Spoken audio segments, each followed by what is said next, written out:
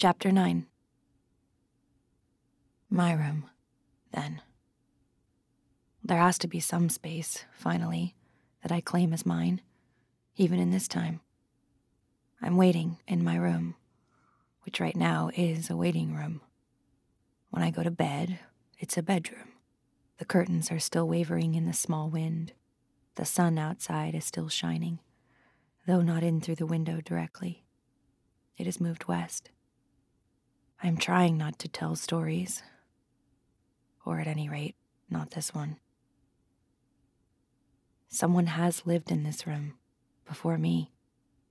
Someone like me, or I prefer to believe so. I discovered it 3 days after I was moved here. I had a lot of time to pass. I decided to explore the room, not hastily, as one would explore a hotel room, expecting no surprise, opening and shutting the desk drawers, the cupboard doors, unwrapping the tiny individually wrapped bar of soap, prodding the pillows. Will I ever be in a hotel room again? How I wasted them, those rooms.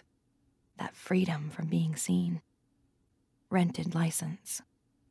In the afternoons, when Luke was still in flight from his wife, when I was still imaginary for him, before we were married and I solidified, I would always get there first, check in. It wasn't that many times, but it seems now like a decade, an era. I can remember what I wore, each blouse, each scarf. I would pace, waiting for him, turn the television on and then off, dab behind my ears with perfume. Opium, it was. It came in a Chinese bottle, red and gold. I was nervous. How was I to know he loved me? It might be just an affair. Why did we ever say just? Though at that time, men and women tried each other on casually, like suits, rejecting whatever did not fit. The knock would come at the door. I'd open with relief, desire. He was so momentary, so condensed, and yet there seemed no end to him. We would lie in those afternoon beds afterwards, hands on each other, talking it over. Possible. Impossible. What could be done? We thought we had such problems. How were we to know we were happy? But now, it's the rooms themselves I miss as well.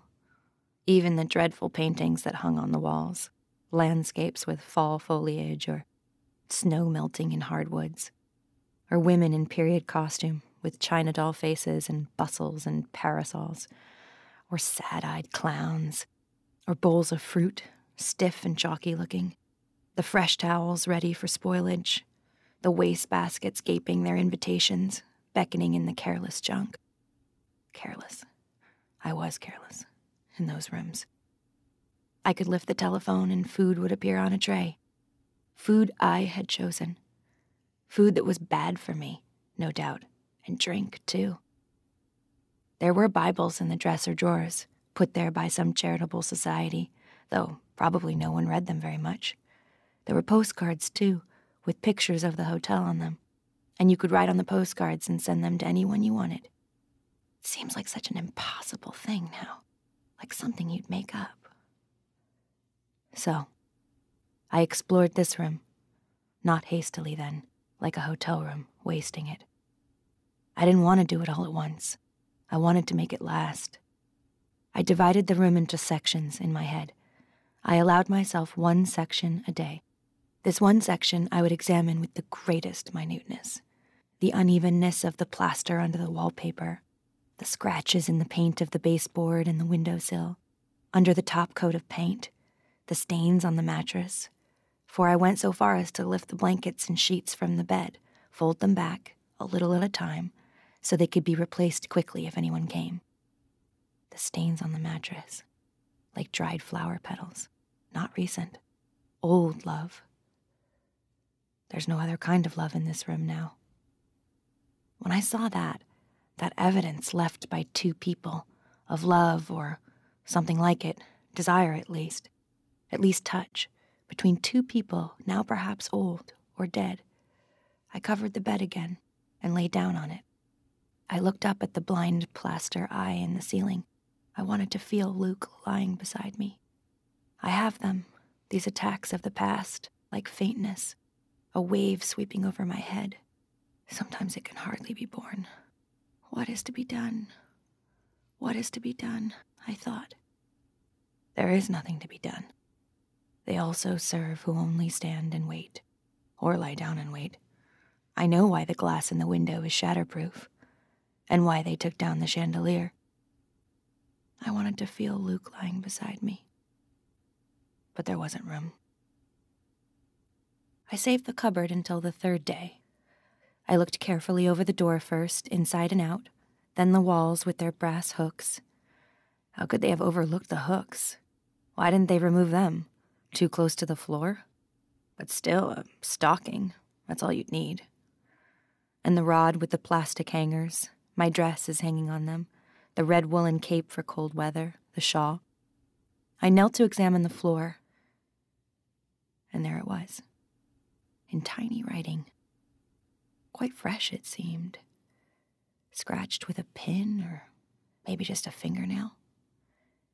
In the corner where the darkest shadow fell. Nolite de bastardes, carborundorum. I didn't know what it meant, or even what language it was in. I thought it might be Latin, but I didn't know any Latin. Still, it was a message, and it was in writing, forbidden by that very fact. And it hadn't yet been discovered, except by me, for whom it was intended. It was intended for whoever came next. It pleases me to ponder this message.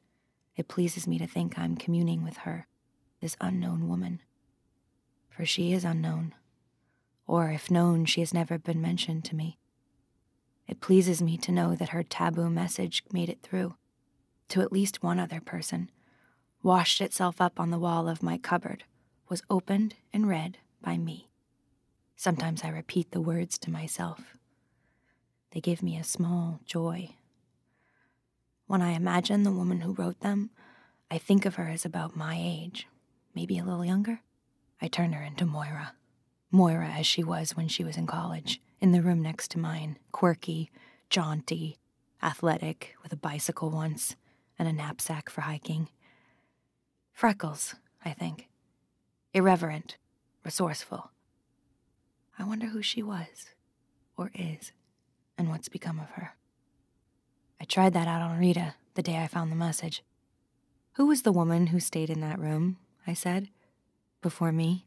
If I'd asked it differently, if I had said, was there a woman who stayed in that room before me, I might not have got anywhere. Which one? She said. She sounded grudging, suspicious, but then she almost always sounds like that when she speaks to me. So there have been more than one. Some haven't stayed their full term of posting, their full 2 years. Some have been sent away, for one reason or another. Or maybe not sent. Gone? The lively one, I was guessing. The one with freckles.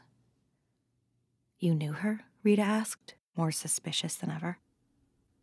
I knew her before, I lied. I heard she was here. Rita accepted this. She knows there must be a grapevine, an underground of sorts. She didn't work out, she said. In what way? I asked, trying to sound as neutral as possible. But Rita clamped her lips together. I'm like a child here. There are some things I must not be told. What you don't know won't hurt you, was all she would say.